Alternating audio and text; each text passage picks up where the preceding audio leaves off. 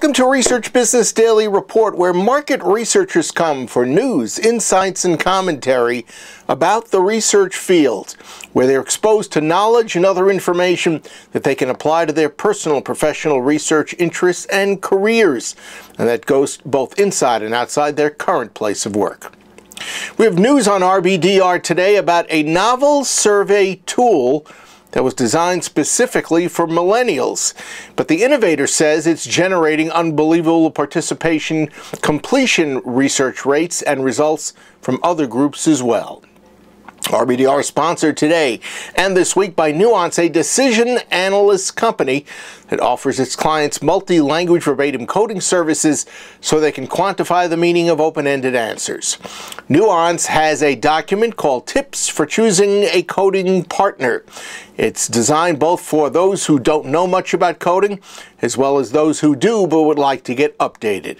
And we'll tell you at the end of today's RBDR how you can access the document. Hey, if we put all of our cards on the table, there's just no getting around the fact that consumers are overwhelmingly uninterested and in many cases put off with even the thought of participating in an online survey. Participation rates are so low and completion rates are pathetic. Only professional survey takers seem to be open to taking a survey that you send them. No wonder there's been a growing body of opinion that surveys are about to go the way of dinosaurs. Astonishingly, after not even 2 decades of online research existence.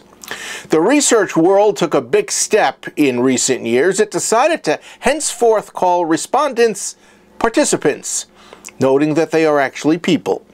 Now, it has also discussed treating potential participants better, showing them respect, and overthrowing how online surveys are conducted. But notice I said there's been a lot of talk in that vein. Unfortunately, actual change has been minimal. The word that has been bandied about, but mostly there has been even more talk and less action. Now, there may be a glint of actual research change with the way we do our surveys. It calls itself SWURVEYS, and its CEO, Zachary Rozga, is our guest. SWURVEY, Rozga says, wants to do away with the word surveys. Now, maybe he's being tongue-in-cheek when he says that, maybe not. I'm going to let him fill in on the vital details, including the fact that although SWURVEYS is proving itself wildly popular with millennials, other age groups think it's pretty cool as well. SWURVEYS is the swipe plus survey platform where it's all swipe no type. We've gotten rid of buttons and boxes, and we've replaced that with swipes and gestures. Why and how do you know that that's the way that respondents prefer to take a survey? So my product was developed in the hands of people between the ages of 18 and 24, and we noticed that these people are exclusively mobile device users. And one of the most popular apps that's out there, which is essentially a data collection tool, is called Tinder. It's a yes-no question. And we realized if we wanted to get data from those people, we have to meet them where they're at. And we have to speak the language that they speak, which is a mobile language. And so our objective has been, from the outset with SWURVEYS, is how do we increase the completion rate? And we've been very successful. We're about a year old, and we are platform-wide over 60% completion. 60% completion rates. Yeah, and I would say, from what I can find in published data, our next closest competitor is in the teens. And when you say completion rates, you are literally talking about answering every question. Yeah.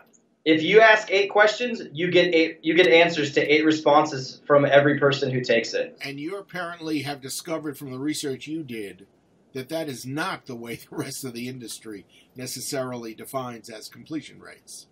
No. Talking to customers, we found out that completion rates means did somebody answer 1, 2, or 3 of your questions. And you found that out how? By selling my product to companies, and I guess they'd be okay with me saying it, Marriott. We found out that they had a different term, which they called abandonment rate, and which was very high. Okay. So 60% versus, you said 16%. But you take it even further than that, because after the survey is done, you do deliver some other extras to the respondent, don't you? Yeah, we like to say SWURVEYS is feedback plus benefits. And so at the end of a survey, our users have the opportunity to add a call to action. And depending on the type of organization you are, if you're a nonprofit, maybe it's donate to my cause. If you're a civic organization, maybe it is sign a petition. If you're a product, maybe it's get a discount on your next t-shirt purchase. We call that the call to action, and we make sure to tie that to the data of the people that you are surveying. Or, sorry, I just used survey. I mean surveying. And you encourage your customers to also provide data in one fashion or another. Yeah, that is a feature of SWURVEYS. Every single survey has see what others think. And at a minimum, we give away to the takers one data point. You can show all the data points to your takers, but we force every single person who makes a survey to provide at least one data point. Because we live in a give-get society today, and the minimum that every person who's asking questions of their community can give back is some of that data that they're asking from them.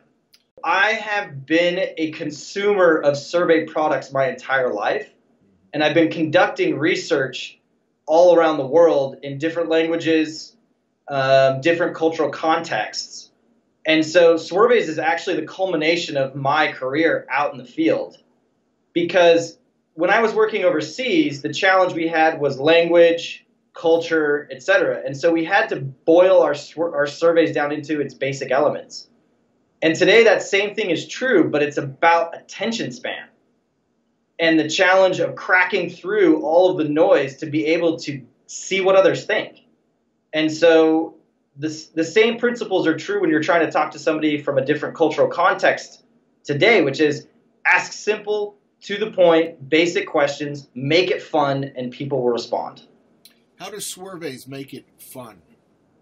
So SWURVEYS is built like a game.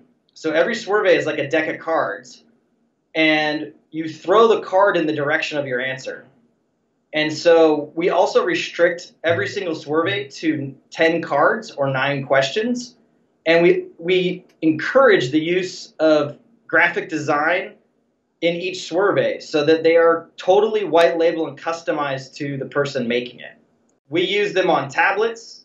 We have used them on large platform touchscreens. And we've also made it so that it works on a desktop. Instead of, you can flick the card with a click and drag, or you can just click on the answer. Okay. All right. When you did the research with the young people, and apparently you're at the University of Washington? Yeah, we're headquartered at CoMotion Labs, which is a really unique entity inside of the university where we are on campus, but we're a tenant of an office space. Did you actually do research with these young people, and did you give them options as to how would they prefer to take, a survey? Yeah, I would say we did more than research. We built it with them. So all along as we were designing this product and going through the rigor of development, we did it with and in concert with students. So people between the ages of 18 to 24. And we were very open to changes and feedback. And so what is out there today was designed inside of what we consider the target audience of a survey.